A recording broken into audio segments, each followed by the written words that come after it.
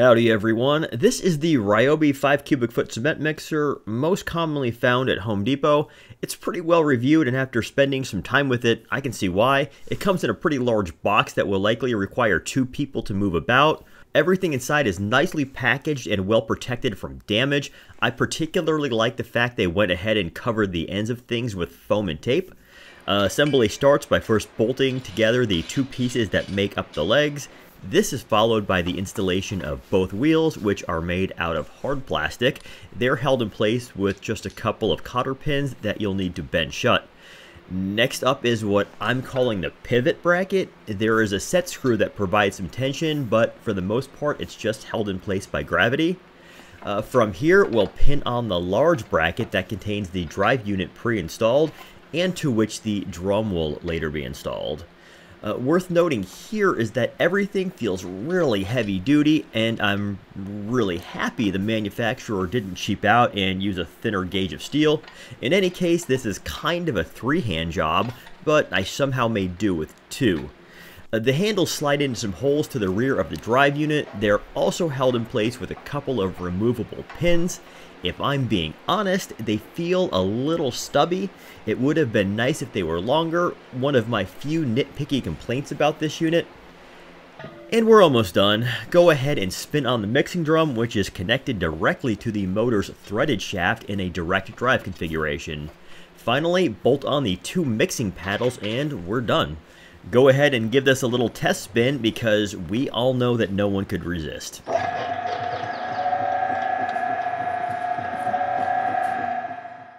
Moving it about is a little tricky, especially on rough terrain. Remember those stubby handles I wasn't thrilled about earlier? Here's why.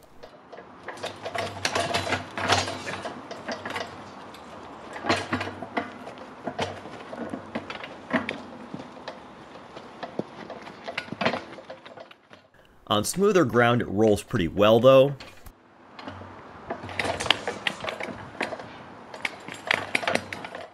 It holds 3 60-pound bags of concrete comfortably. Could probably add a 4th if you wanted to push it. Here's what that looks like inside.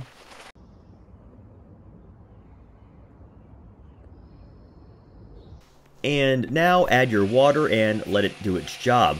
I know you're technically supposed to add water first, but I like it this way, so oh well.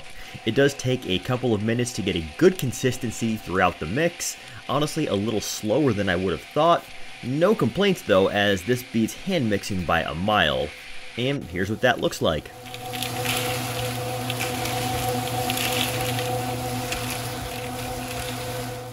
Now it's time to dump, and this is a little trickier than you'd think. I had planned on going into the wheelbarrow first, but as it turns out, it's not tall enough to do that in the tilted down position, meaning I had to dump directly into my forms.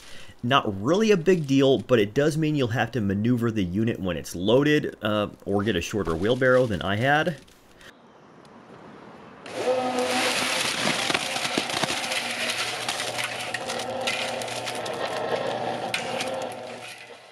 For this little gazebo stem wall I was pouring, I ended up settling into a pretty productive little workflow. Basically just a batch mixing while I was working the concrete in the forms. It worked really well. A few minutes in between loads while I floated and troweled, and then I was ready for another 180 pounds. I think I went through about 40 bags, which would have been a nightmare to mix with a shovel, so I grew to love this machine pretty quickly. So yeah, that's the Ryobi 5 cubic foot mixer in a nutshell.